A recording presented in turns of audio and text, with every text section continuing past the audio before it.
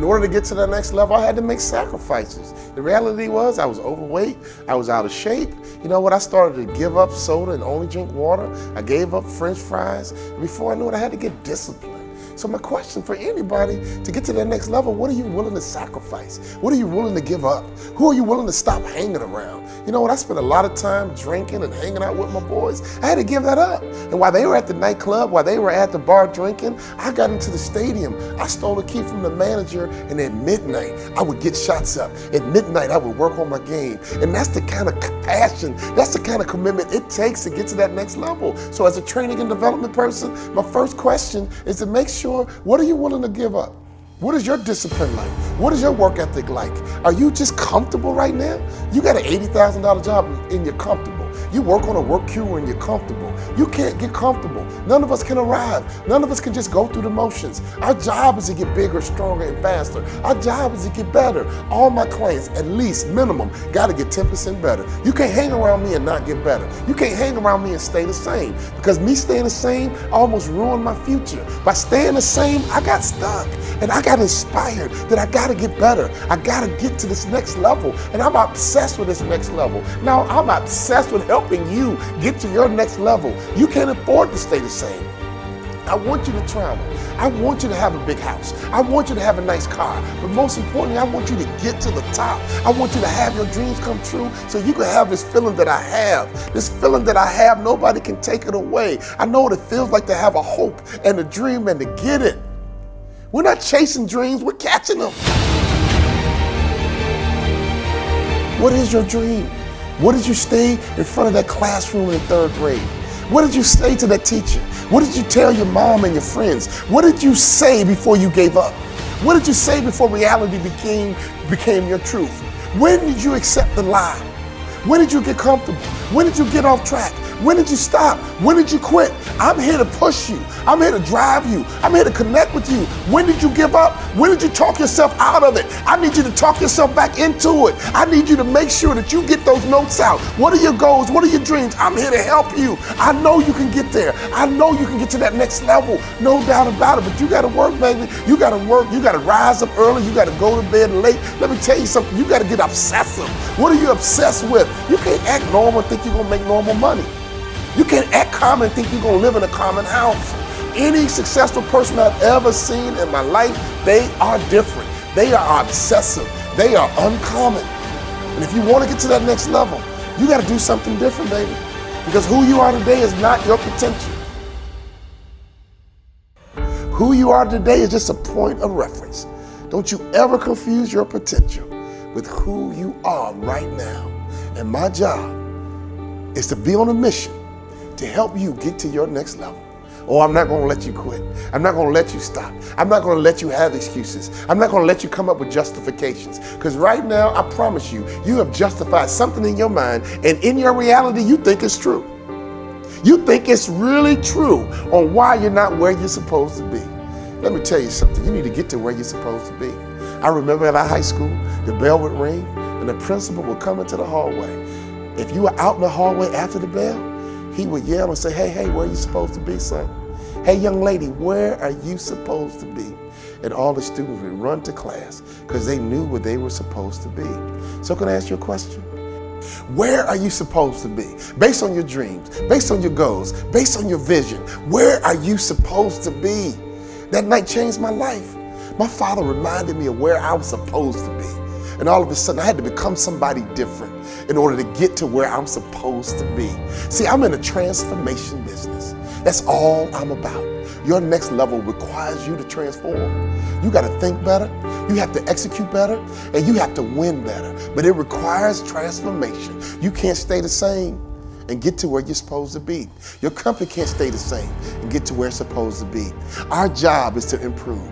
Our job is to get bigger. Our job is to get stronger. Our job is to get faster. Every single year, I'm gonna push you. Every single year, I'm gonna drive you until you reach your potential.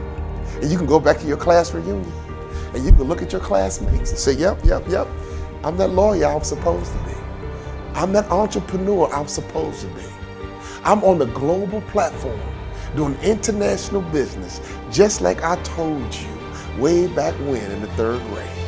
Always get to where you're supposed to be.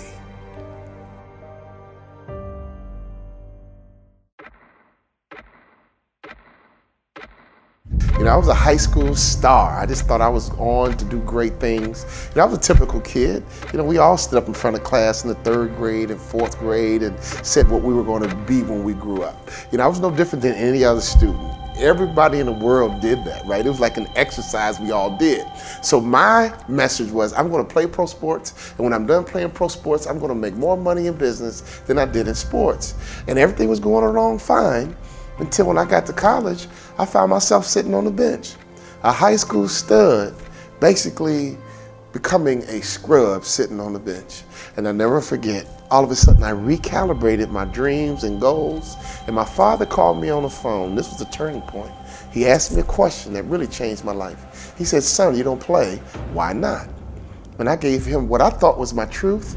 I gave him what I thought was my reality, only to find out now it was an excuse. I said, Dad, politics. Dad, it's political. My father said, what? He said, son, if you can help that coach win, you will play. Go back and do what you said you're gonna do. And all of a sudden, I got reconnected to that little kid on the inside of me that had dreams and goals of getting to that next level. I went to my coach and I said, Coach, what do I need to do to play in the NBA? See, in many cases, sometimes we get stuck, we get stagnant, and we lose that fire and that passion because we forgot our vision. We forgot our goals. We forgot our dreams. And all of a sudden, reality takes over. All of a sudden, circumstances take over. Ladies and gentlemen, I'm on a mission to make sure that everybody in this world knows that that next level is waiting for you. You can become that person you wanted to be when you were 10 or 11 and 12. You don't have to let your reality take over and all of a sudden you live this normal life. You don't want to have a normal life. Why have a job and just be normal? Why have a company and just be average? I'm telling you, you should be on a mission to get to that next level. My coach told me what I needed to work on, and ladies and gentlemen, I had to up my game. I had to start working harder, right? I stole a key from a manager and I would go into the arena at midnight and work on my game, work on my left hand, work on my right hand. I got fundamentally sound. All of a sudden, I began to realize that I got to get better. I'm not just good enough. And I began to confuse my potential with who I was at the time. That might be the biggest mistake that people make around the world. They confuse their potential with who I was at the time. People get hired based on their potential, but your work ethic is what's going to make you a vice president. Your work ethic is going to make sure that you become a CEO. Being fundamentally sound in marketing and selling and customer service, I became fundamentally sound and I made it to the NBA. And before I knew it, I got cut because I realized that all I wanted to do was to get there.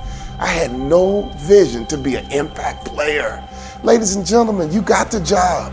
But that's not enough. Don't relax. Don't settle. You got to get bigger, stronger, and faster. You got to get better. You got to make sure that your work ethic, getting that job is just the beginning. That's not the end. You want to live your dreams. You want to have your goals. You want to get to that next level, ladies and gentlemen. You want to take trips. You want to have a nice house. You want to have a nice car. You want to know powerful people so your kids can have access and their lives can be easier than yours. You are beginning a legacy, and your job is not just take your career to the next level. Your job is to take your family to the next level so your kids are better positioned than you were. All of a sudden, when my career ended, I had no money coming in. And I was starting over from scratch. But there was a difference. I knew what it took to be the best in the world. I sat down with the speaker who was a Hall of Fame speaker. And I said, what do I need to do to become a Hall of Fame speaker like you? And at this breakfast, I did not have enough money to pay for it. And he told me what I needed to do to get to the next level. And I did it. So here I am. It's the Hall of Fame induction. And another speaker came up to me and said, you know what? Aren't you excited? You're getting inducted into the Hall of Fame. And I looked her in her eye and I said, you know what, miss, I am very excited. But this time, I expected to be here.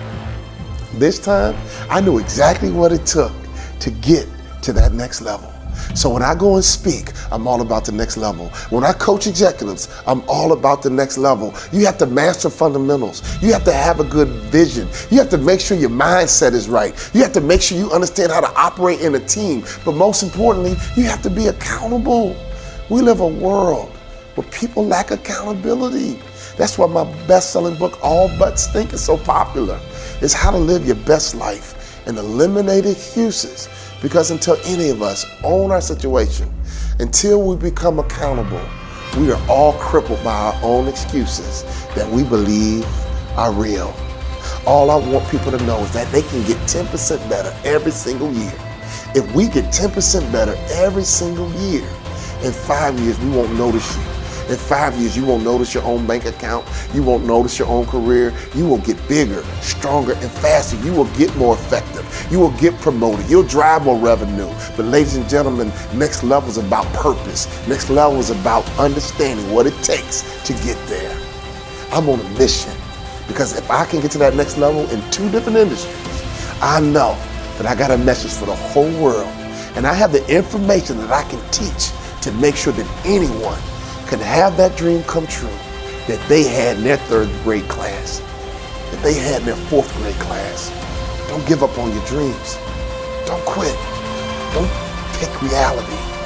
I'm telling you, that dream that you had way back when can become true. And it can become your reality.